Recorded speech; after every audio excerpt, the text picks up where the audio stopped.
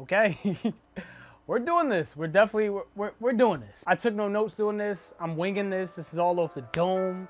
Spitting it, ripping it, my fault. How I turned my hobby into a job at the age of 18.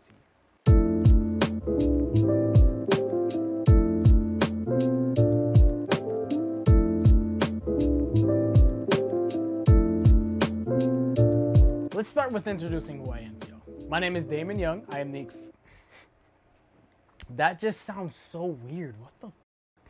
My name is DamonYoung. I am the creator of DTV Productions, and DTV Productions is a productions company that I started as of last year, November. It deals with photography and videography, mainly those two. Just particularly, it deals with photography and videography. Let's start at, well, the beginning. We have to go all the way back to last year, 2020, which was peak time for everybody to be picking up a new hobby, hence turning my hobby into my career. And at the time, I had started again doing YouTube. What's going on, YouTube? Before we get into the video, I just wanted to tell everybody a late Happy New Year's. I want to make sure that everybody's chasing new goals for the new... Now, I had started doing YouTube before the fact of COVID and everything. I started doing YouTube actually that January, before COVID and everything actually took place. I was just doing vlogs with friends, funny videos, nothing crazy, you know, nothing like this. As of, I believe to say May of that same year of 2020, I went and picked up my first digital camera. That camera was, which if you do YouTube and you know anything about entry-level YouTube digital cameras, you probably guessed it, the Canon M50. And honestly, I have to thank that camera so much for everything that it's done for me, because it's got me to the position of where I am today. Do I still have the camera? No, I sold it. Oh.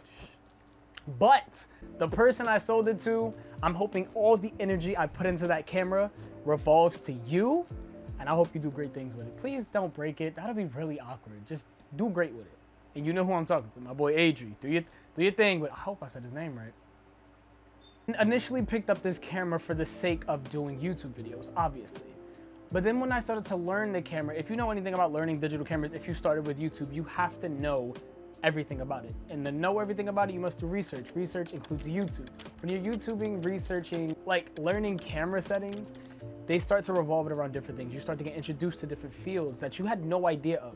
We're so used to like iPhones and stuff like that, and just press record and you're done. You pick up a digital camera, there's so much more to that. We got ISO, shutter, f-stop, lenses. You got all of this stuff you gotta worry about now. With some people, a lot of people shy away from things when they see stuff like that because it's a lot of work. Me, it interests the hell out of me. When I started learning about different things about cameras, I just kept learning and learning and learning, and my interest towards it grew. And it grew to the point where it was beyond YouTube for me. How I'm doing so far, being that I didn't write anything, this video got so many cuts, god damn. When it's something I don't understand and I start to learn about it, I just want to learn more and more and more. So that's what I started to do. Now, when I started to learn more, I started to want to do more. One thing to know about me, I'm a hustler. I love making money. If there's one way I can make money, I'm going for it. Obviously, nothing shady. Like, I might throw a couple feet pics out here and there, but like, nothing too wild. You feel what I'm saying? When I started to do everything with the camera and learn more, I'm like, yo, a potential idea for ways for me to make my money back from what I spent on the camera popped in my head. Because obviously, you know, it was an investment. It was an investment for YouTube because I thought everything was gonna go well with YouTube, and it still definitely is. But when I bought that camera, it was more of an investment than anything. Everything you invest your money and time into needs to give something back, because what you invest in, you get right back and some. Always remember that, always. I started to take my Canon M50 like outside, do a couple shoots with it. I remember I was outside, I had went to the park one time, just to show you the range of which I was shooting. I had went to the park one time early on, and I just went out there and was just taking pictures. I have a couple of pictures right now I can show y'all that I was just taking pictures of just trees and bugs and leaves and landscapes. I was just using the camera, and there's no better way to get good with a camera or understand photography than to just go out and do it.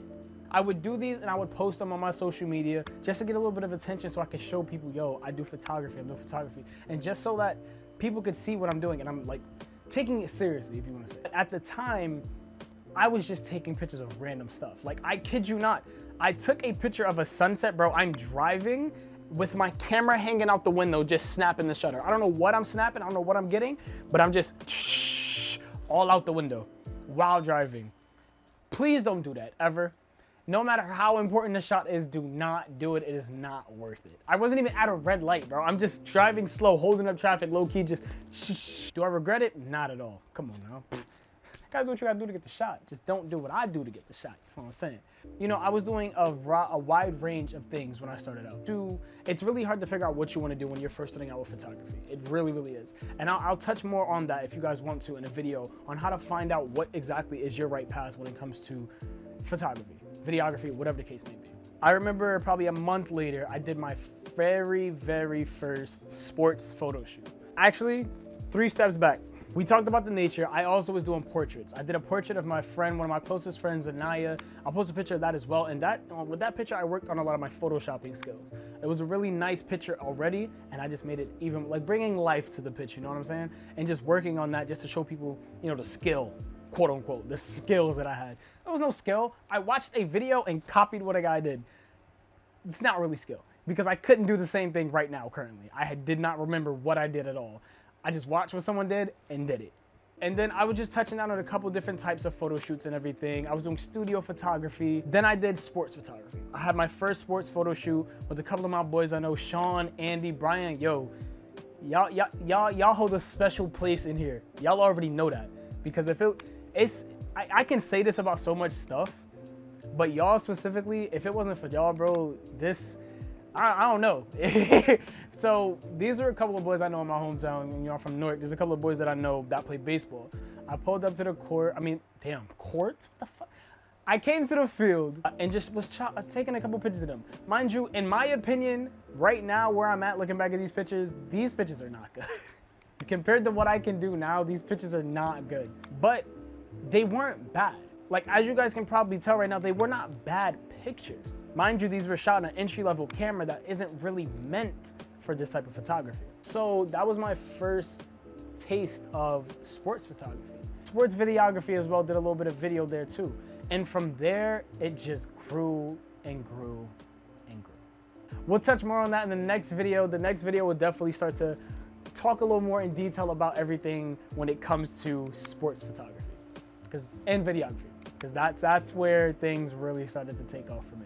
Anyways, I hope you guys did enjoy this video. Thank you guys so much for watching. If you're new to the channel, which you have to be because it's the first video, thank you guys so much for being here. I hope you do click that subscribe button. There will be a lot more videos coming up in terms of tutorials, advice, my personal opinion on things. We got a couple debates coming too when it comes to camera brands. Team Sony. Oh, damn. What'd I say? Anyways, I don't have an outro for this channel yet. I don't want to do the one I did for my last one. So, damn, let me think of one on the spot. I hope you guys enjoyed the video. Don't forget to like, subscribe to the channel. Don't forget to stay creative. And I'm going to see you on the next one. Peace.